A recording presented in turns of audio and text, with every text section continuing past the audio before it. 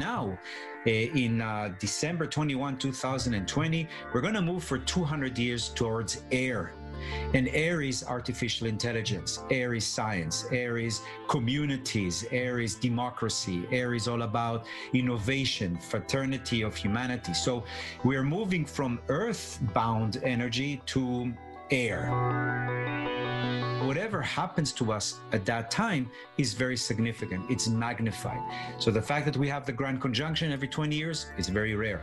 The fact that it's moving once every 200 years from one element to the other, very rare.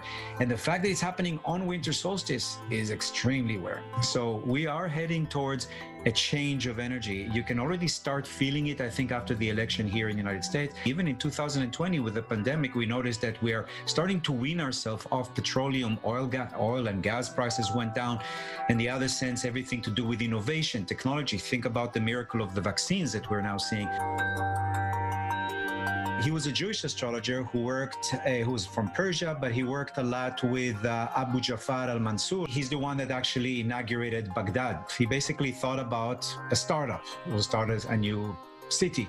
So he invited the three most prominent astrologers at that time, one of them was Masalai Ben Atari, to decide when to inaugurate that city. And they decided to call it Baghdad, which means the gateway of peace or the city of peace.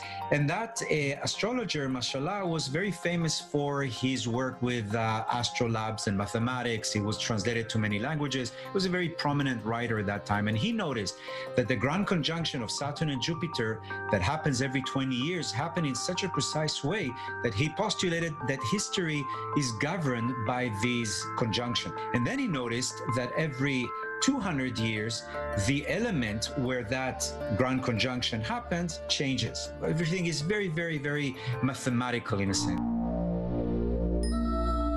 1400 is a very similar situation, 1405 to what's happening now, which is the onset or the beginning of the Renaissance.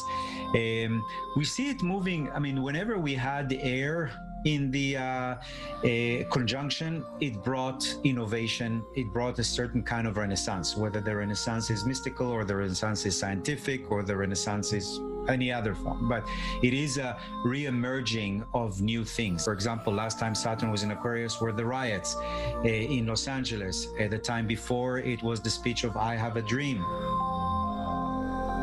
Masalah's conclusion is that Jupiter-Saturn conjunction was indeed the Beit Lechem or the Star of David or the prophecy of the scepter. It's basically like archaeology. You have a story. And the story is from Numbers 24:17. It says in that prophecy that I shall see him, but not now. I shall behold him, but not nigh.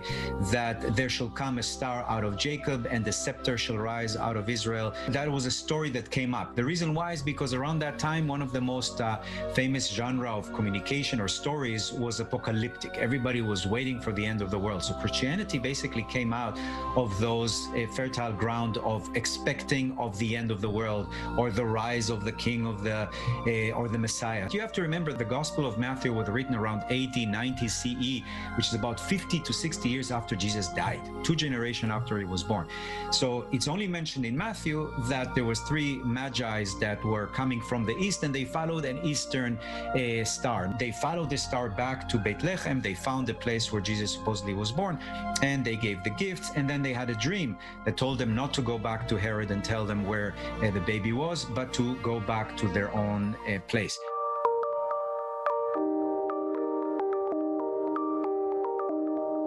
A lot of research was done lately about trying to identify was there any kind of astronomical situation in that time, and if you can pinpoint it to a certain date. So what they did is they did find that there was an occultation of Jupiter in Aries with Saturn conjunction, and all of the things that we know from the ancient world that depicted a birth of a special king. So we know, for example, planets have to be exalted. For example, the Sun in Aries is exalted, Venus in Pisces is exalted. Certain situations in astrology that will say this is a very important person being born.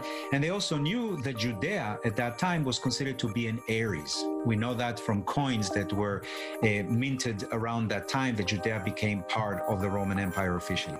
So they calculated that if you look at all these phenomena, including the grand conjunction in Aries, the Ram, then they discovered it to actually be April 17 in the year 6 BCE. So what's happening in December 25, that according to the Julian calendar that was used back then, that was the solstice, is the date of birth of all the gods of light. So around the 4th century after Christ, so we're talking about 350 or so, that's when the church decided, you know what, you can't beat them, join them.